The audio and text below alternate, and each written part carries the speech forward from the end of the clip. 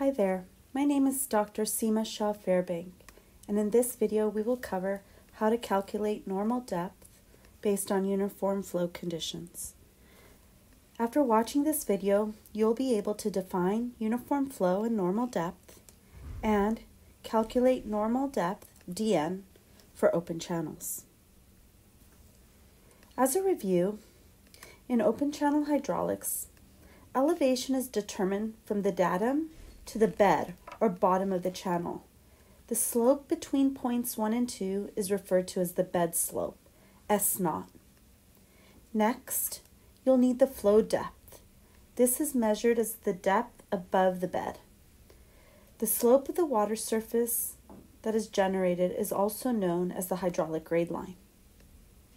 Finally, the velocity head is defined as the velocity squared divided by 2 times gravity. The slope is referred to as the friction slope and is also known as the energy grade line, or EGL. Note that the friction slope is essential in open channel hydraulics. The actual water surface, which may or may not be normal depth, is determined based on the friction slope. To determine the depth of flow, one will use the Manning's equation. The Manning's equation states that velocity is equal to phi divided by roughness times hydraulic radius to the 2/3 power multiplied by friction slope to the 1/2 power.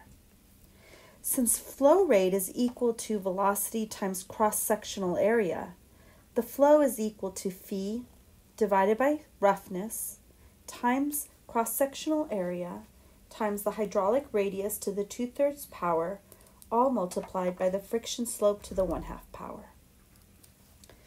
Note that V is the velocity and Q is the flow rate, that area is the cross-sectional area, and RH is the hydraulic radius, which is cross-sectional area divided by wetted perimeter.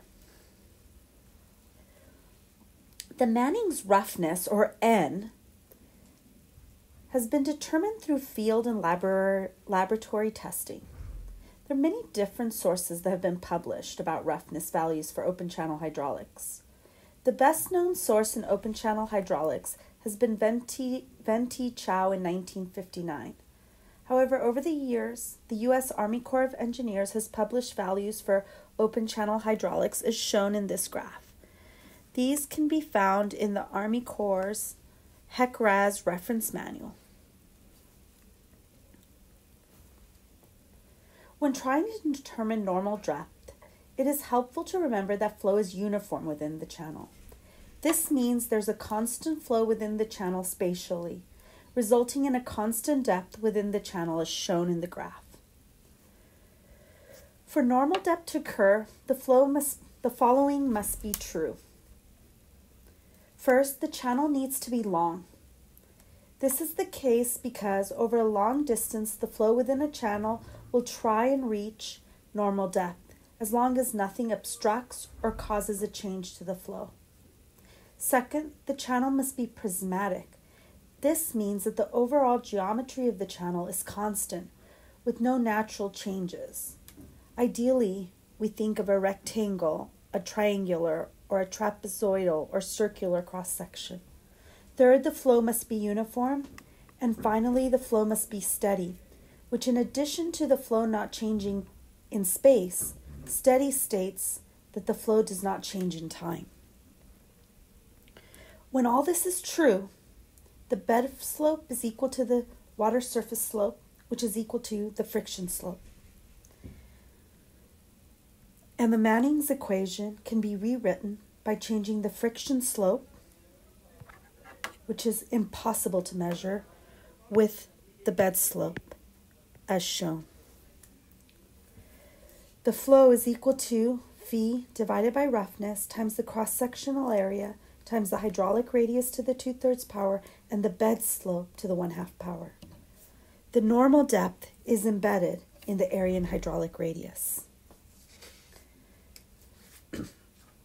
This following example will help illustrate the point.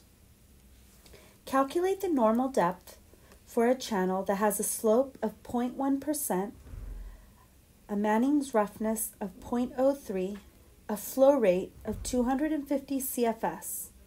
The geometry of the cross-section is trapezoidal with a width of 5 feet and side slopes of 3 to 1. This should bring us back to remembering the Manning's equation. We can plug in the area and perimeter into this equation. For a trapezoidal channel, the cross-sectional area A is equal to the base width plus the side slopes times the depth and the entire quantity times the depth. The perimeter is equal to the base width plus 2 times the depth times the square root of 1 plus the side slopes squared. By taking these and substituting them directly into the Manning's equation and substituting the terms from the problem statement, we will have 250 cubic feet per second is equal to 1.49 divided by a roughness of 0.03 multiplied by the area, which includes the base width and the side slopes. However, the depth is replaced with the normal depth, which is unknown, to the 5/3 power, and the wetted perimeter, and divided by the wetted perimeter, which includes again the base width of 5 feet and the side slopes of 3. However, the normal depth is not known, to the 2/3 power, and the slope of 0.001 to the half power. With the normal depth embedded in the equation, the best way to solve this is using goal-seek within Excel. But if you want to solve it by hand, you will need to use the bisection rule. First, let's assume dn is 3. We would calculate a flow rate of 96 CFS, which is not equal to 250.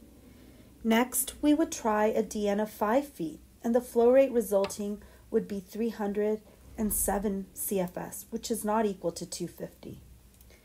Now we would pick halfway between 4 feet, which is bisecting the depth, results a flow rate of 183.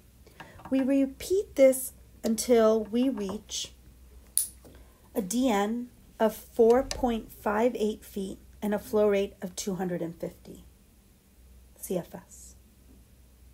We hope this example in this lesson will help your further understanding of uniform flow and normal depth.